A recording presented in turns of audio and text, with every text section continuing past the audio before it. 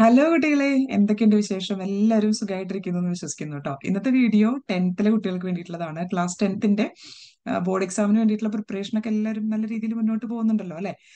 10th സയൻസിൽ നമ്മൾ exam പ്രിപ്പറേഷന് അവസാന നിമിഷത്തിൽ എത്തുമ്പോൾ എന്തൊക്കെയാണ് നമ്മൾ ശ്രദ്ധിച്ചിരിക്കേണ്ട കാര്യങ്ങൾ എന്നുള്ളത് എല്ലാവരും എക്സാമിനേഷൻ പാറ്റേൺ എങ്ങനെയാണ്, മാർക്കിംഗ് സ്കീം എന്താണെന്ന് നിർബന്ധമായിട്ട് അറിഞ്ഞിരിക്കണം. അതിനു വേണ്ടിയിട്ടാണ് ബോർഡ് എല്ലാ പ്രാവശ്യവും sample papers well in advance release ചെയ്യുന്നത്. അപ്പൊ ഇത്തവണ സാമ്പിൾ പേപ്പർ വഴി നിങ്ങൾക്ക് മനസ്സിലായിട്ടുണ്ടായിരിക്കും നമ്മുടെ 80 മാർക്കിന്റെ ക്വസ്റ്റ്യൻ പേപ്പറിനകത്ത് 20 ഒബ്ജക്റ്റീവ് ക്വസ്റ്റ്യൻസ് ആണുള്ളത്. അതിനകത്ത് അസർഷൻ റീസണിങ്ങും MCQസും ഉണ്ട്. 6 ക്വസ്റ്റ്യൻസ് 2 മാർക്കിന്റെയും 7 ക്വസ്റ്റ്യൻസ് 3 മാർക്കിന്റെയും 3 ക്വസ്റ്റ്യൻസ് ആണ് 5 മാർക്കിന്റെ ഉള്ളത്. അതുപോലെ 3 കേസ് സ്റ്റഡി ക്വസ്റ്റ്യൻസ് ഉണ്ട്. ലാസ്റ്റിൽ 3 കേസ് സ്റ്റഡി ക്വസ്റ്റ്യൻസ് ഉണ്ട്. അപ്പൊ അതിൽ ഓരോ ക്വസ്റ്റ്യനും നമുക്ക് 4 മാർക്കാണ് സ്കോർ ചെയ്യാൻ പറ്റുന്നത്. പിന്നെ ഫിസിക്സ് വേണ്ടിയിട്ട് പ്രിപ്പയർ ചെയ്യുന്ന സമയത്ത് നമ്മൾ ഏറ്റവും ആദ്യം ശ്രദ്ധിക്കേണ്ട കാര്യം, ഫിസിക്സിൽ നമുക്കറിയാം പ്രോബ്ലംസ് വളരെയധികം ഇമ്പോർട്ടന്റ് ആണ്. കൺസെപ്ച്വൽ ബേസ്ഡ് ക്വസ്റ്റ്യൻസ് ഉണ്ടായിരിക്കും. അപ്പൊ അതുകൊണ്ട് തന്നെ എല്ലാ ഫോർമുലാസും നിർബന്ധമായിട്ടും പഠിച്ചിരിക്കണം. ഇലക്ട്രിസിറ്റിയിലും ലൈറ്റ് റിഫ്ലക്ഷൻ ആൻഡ് റിഫ്രാക്ഷനിലും ആണ് കൂടുതലായിട്ടും ഫോർമുലാസ് ഇൻവോൾവ് ചെയ്തിരിക്കുന്നത്. അപ്പൊ എല്ലാ ഫോർമുലാസും നിങ്ങളുടെ ഫിംഗർ ടിപ്പിൽ ഉണ്ടായിരിക്കണം. അത്രയും thorough ആയിട്ട് തന്നെ ഫോർമുലാസ് thorough ആയിട്ട് തന്നെ പഠിച്ചിരിക്കണം. രണ്ടാമത് ശ്രദ്ധിക്കേണ്ടത് series and parallel combination of resistors, network of resistors വെച്ചിട്ടുള്ള പ്രോബ്ലംസ് ഒരു ക്വസ്റ്റ്യൻ എങ്കിലും നിർബന്ധമായിട്ടും ബോർഡ് എക്സാമിൽ വരാൻ ചാൻസ് ഉള്ളതാണ്. അപ്പോൾ series and parallel combination of resistors ഉപയോഗിച്ചിട്ടുള്ള പ്രോബ്ലംസ് കൂടുതലായിട്ട് പ്രാക്ടീസ് ചെയ്യാം. നിങ്ങൾക്ക് എന്തായാലും ആ ഒരു ഏരിയയിൽ നിന്ന് ക്വസ്റ്റ്യൻ പ്രതീക്ഷിക്കാം. ലെൻസ് ഫോർമുല, മിറർ ഫോർമുല ഉപയോഗിച്ചിട്ടുള്ള പ്രോബ്ലംസും ഉണ്ടായിരിക്കും. അപ്പൊ അതിന് വേണ്ടിയിട്ട് ഫോർമുല പഠിച്ചിരിക്കണം. അതോടൊപ്പം തന്നെ സൈൻ കൺവെൻഷൻസ് അറിയണം. അപ്പൊ ലെൻസ് ഫോർമുല, മിറർ ഫോർമുല വെച്ചിട്ടുള്ള പ്രോബ്ലംസും പ്രാക്ടീസിൽ ഉൾപ്പെടുത്തണം. Ray diagrams, magnetic field ലൈൻസിന്റെ diagrams, domestic electric സർക്യൂട്ടിന്റെ ഡയഗ്രം, പിന്നെ ഫോർമേഷൻ ഓഫ് റെയിൻബോ, അതിനും ഒരു ഡയഗ്രം ഉണ്ട്. അപ്പൊ ഇത്തരത്തിലുള്ള ഡയഗ്രംസ് അടുത്ത സ്റ്റേജിൽ പ്രാക്ടീസ് ചെയ്യുക. റേ ഡയഗ്രംസ് നമുക്ക് നിർബന്ധമായിട്ടും ഒരെണ്ണെങ്കിലും എന്തായാലും ക്വസ്റ്റ്യൻ പേപ്പറിനകത്ത് ഉണ്ടായിരിക്കും.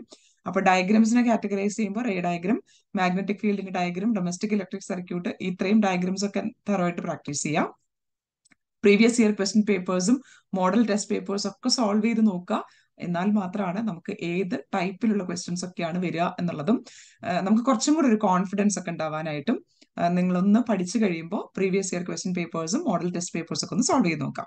ഇനി കെമിസ്ട്രി പഠിക്കുന്ന സമയത്ത് ശ്രദ്ധിക്കേണ്ട കാര്യങ്ങൾ, ആദ്യമായിട്ട് ബാലൻസിങ് ഓഫ് കെമിക്കൽ റിയാക്ഷൻസ്, എല്ലാവരും അതിനുള്ള ടിപ്സ് ഒക്കെ മനസ്സിലാക്കി വെക്കുക. എത്രയും ഫോർമുലാസ് നിങ്ങൾക്ക് ബാലൻസ് ചെയ്ത് നോക്കാൻ പറ്റും വെച്ചാൽ അത്രയും ചെയ്യുക. ബാലൻസിങ് ഓഫ് കെമിക്കൽ റിയാക്ഷൻസ് പലപ്പോഴും ചോദിച്ച് കണ്ടിട്ടുള്ള ക്വസ്റ്റ്യൻ ആണ്. ഇനി applications of acid, bases and salts in every day life, അത് മെമ്മറൈസ് ചെയ്യേണ്ട ഭാഗങ്ങളാണ് അല്ലെ, നിങ്ങൾക്ക് ബൈ ഹാർട്ട് ചെയ്യാവുന്ന കാര്യങ്ങളാണ്. അപ്പൊ അതും പഠിക്കുക, കാരണം അതിൽ നിന്നും എല്ലാ പ്രാവശ്യവും questions ഉണ്ടാവാറുള്ളതാണ്. Common names, preparation, chemical formula and uses of salt and it's compounds, അത് 2 to 3 മാർക്കിന് എപ്പോഴും എല്ലാ വർഷത്തെയും ബോർഡ് എക്സാം ക്വസ്റ്റ്യൻ പേപ്പറിൽ ഉണ്ടാവാറുള്ള ക്വസ്റ്റ്യൻ ആണ്. അപ്പൊ അതുകൊണ്ട് തന്നെ ഈ ഒരു ഏരിയയും ടച്ച് ചെയ്യാതെ പോകരുത്.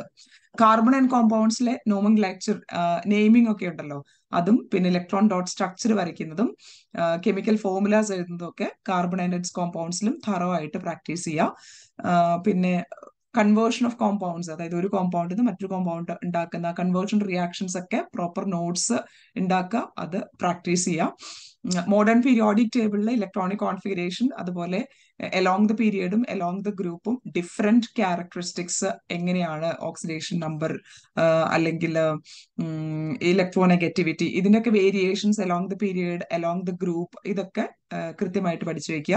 അതിനെ ബേസ് ചെയ്തിട്ട് നിങ്ങൾക്ക് പല രീതിയിലുള്ള ക്വസ്റ്റ്യൻസ് ഉണ്ടായിരിക്കും. ലോങ് ആൻസർ കാറ്റഗറിയിലൊക്കെ അങ്ങനെ പീരിയോഡിക് ടേബിളിന്റെ ഒരു ചെറിയൊരു ഭാഗം തന്നിട്ട് തന്നെ ചോദ്യങ്ങൾ വരാറുള്ളതാണ്. അപ്പൊ പീരിയോഡിക് ടേബിൾ നല്ല രീതിയിൽ മനസ്സിലാക്കുക, ഇലക്ട്രോണിക് കോൺഫിഗറേഷൻ മനസ്സിലാക്കുക, അലോങ് ദ പീരിയഡും അലോങ് ദ ഗ്രൂപ്പും ഒക്കെ എങ്ങനെയാണ് ക്യാരക്ടറിസ്റ്റിക്സ് മാറുന്നതെന്നുള്ളത്, അതായത് size of the nucleus, atomic size, ഇതൊക്കെ എങ്ങനെയാണ് ചേഞ്ച് ആവുക എന്നുള്ളതൊക്കെ ഒന്ന് നല്ല കാര്യമായിട്ട് തന്നെ പ്രാക്ടീസ് ചെയ്യാം. ഓക്കെ, സാമ്പിൾ പേപ്പേഴ്സ് പ്രാക്ടീസ് ചെയ്യുന്നത് കെമിസ്ട്രിയിലും അത്യാവശ്യമാണ്. അപ്പോഴാണ് നമുക്ക് ഏതൊക്കെ രീതിയിലുള്ള ക്വസ്റ്റ്യൻസ് ആണ് വരിക എന്നുള്ളത് മനസ്സിലാക്കുന്നത്. ഓക്കെ, ബയോളജിയിലോട്ട് വരുമ്പോൾ ഏറ്റവും ആദ്യം നിങ്ങൾ ബയോളജിയിൽ പ്രാക്ടീസ് ചെയ്യേണ്ടത് ഡയഗ്രംസ് ആണ്. കുറേയേറെ ഡയഗ്രംസ് ഉണ്ട്. Representation of reflex action ചോദിക്കാറുള്ളതാണ്. Respiratory system, human brain, different parts of flower, female and mail reproductive organs, അങ്ങനെ എല്ലാ തരത്തിലുള്ള ഡയഗ്രംസും അലോങ് വിത്ത് ദ ലേബലിംഗ് പഠിക്കുമ്പോൾ തന്നെ ഈച്ച് പാർട്ടിന്റെ യൂസ് എന്താണ്, ഫംഗ്ഷൻ എന്താണെന്നുള്ളതും കൂടെ പഠിക്കുക. അപ്പോൾ ഡയഗ്രംസ് ഏറ്റവും ആദ്യം തന്നെ പ്രാക്ടീസ് ചെയ്യണം. Mendel's experiments and trades inheritance നമ്മൾ കാൽക്കുലേറ്റ് ചെയ്തെടുക്കുന്നുണ്ടല്ലോ, അതും നല്ല രീതിയിൽ തന്നെ പ്രിപ്പയർ ചെയ്യുക. കോംപ്ലക്സ് ടെർമിനോളജീസ്, ബയോളജിക്ക് ഏറ്റവും കൂടുതൽ വേണ്ടത് നമ്മൾ NCERTയുടെ ടെക്സ്റ്റ് ബുക്ക് നല്ല രീതിയിൽ വായിച്ച് മനസ്സിലാക്കുക എന്നുള്ളതാണ്. NCERT in and out, line by line, word by word നിങ്ങൾക്ക് അറിഞ്ഞിരിക്കണം. NCERT നിന്നാണ് ഭൂരിഭാഗം ക്വസ്റ്റ്യൻസും ബയോളജിയിൽ ചോദിക്കുക. ഫിസിക്സിലൊക്കെ ആണെങ്കിൽ നമുക്ക് പ്രോബ്ലംസ് ഒക്കെ ഉള്ളത് കൊണ്ട് ടെക്സ്റ്റ് ബുക്കിൽ തന്നെ എന്ന് നമുക്ക് പ്രതീക്ഷിക്കാൻ പറ്റില്ല. പ്രോബ്ലംസ് നമ്മൾ പഠിച്ച ഫോർമുല ഉപയോഗിച്ചുകൊണ്ട് ഡിഫറെന്റ് ടൈപ്പ് ഓഫ് പ്രോബ്ലംസ് ചോദിക്കാൻ പറ്റും. കെമിസ്ട്രിയിലാണെങ്കിലും കെമിക്കൽ റിയാക്ഷൻസ് ഒക്കെ ഒന്ന് തിരിച്ചു മറിച്ചൊക്കെ ചോദിക്കാൻ പറ്റും. പക്ഷെ ബയോളജിയിൽ നിങ്ങൾ text book in and out പഠിച്ചു കഴിഞ്ഞാൽ ഫുൾ മാർക്ക് സ്കോർ ചെയ്യാൻ പറ്റുന്നതാണ്. അപ്പോൾ text book NCERT should be your Bible for biology. Okay. Understand the functions performed by the reproductive organs in humans and the reproductive process in plants. ഇതൊക്കെ നല്ല രീതിയിൽ തന്നെ ഓരോ ഓർഗൻസിന്റെ ഫങ്ഷൻസ് എന്താണെന്ന് പഠിച്ചു വയ്ക്കുക. അപ്പോൾ ഓരോ സ്റ്റെപ്പ് ബൈ സ്റ്റെപ്പ് ആയിട്ട് സിസ്റ്റമാറ്റിക് ആയിട്ട് തന്നെ പഠിച്ച് മുന്നേറി പോവുക. നമ്മൾ എപ്പോഴും ടാർഗറ്റ്സ് വെക്കുക. ആ ടാർഗറ്റ്സ് വെച്ചാൽ മാത്രം പോരാ, ഷെഡ്യൂൾസ് സെറ്റപ്പ് ചെയ്യുക. എന്നിട്ട് ആ ഷെഡ്യൂൾസ് ഫോളോ ചെയ്തുകൊണ്ട് പഠിക്കുക. റിവൈസ് ചെയ്യുക. Practice more, revise, practice more, revise, practice more എന്നുള്ള സ്റ്റെപ്പ് വീണ്ടും വീണ്ടും ക്ലൈംബ് ചെയ്തുകൊണ്ടിരിക്കുക. അതായത് നമുക്ക് അതായത് learn learn learn, practice practice and practice, more practice. ഇതാണ് നമുക്ക് മാർക്ക് സ്കോർ ചെയ്യാനുള്ള ഏറ്റവും എളുപ്പമുള്ള മാർഗം.